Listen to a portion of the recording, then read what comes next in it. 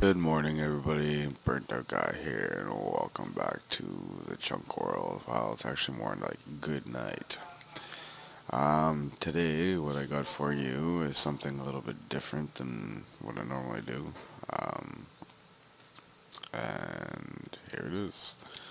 It is a triple piston extender, and I'll show you actually how it works better like this. I should have done this prior to doing here, but that's okay because I'm used to doing shit like this. Alright, so we'll just negative the power and bring this all the way out here. Toss a lever on top, and we'll get rid of this one here. Ow.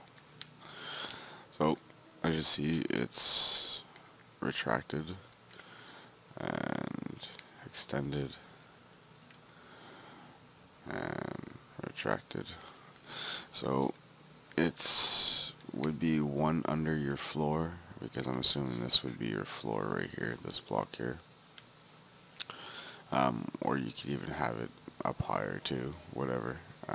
If you don't want it to retract that last block, if I'm not mistaken, you do this, and you can leave the block up in the air at like floor level.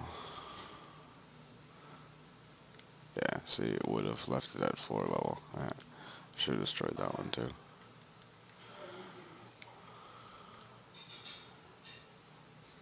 There we go. So now it could be like a flush to the floor thing and whatever, and if you didn't want that, well, you can put it back and it would retract it.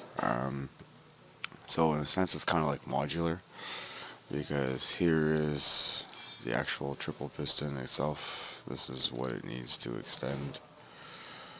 So if I put a block here, here, and here, down, and then flick the lever, you have extension, and you have retraction, which I'm gonna have to say it's pretty fast. It's not a bad little design, and that's that. So yeah, the reason why I came up with this was because I'm kind of working on another little project that's right over there.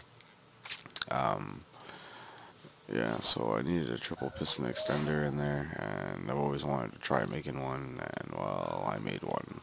And I know it's not the most compact or whatever like that, but you know what?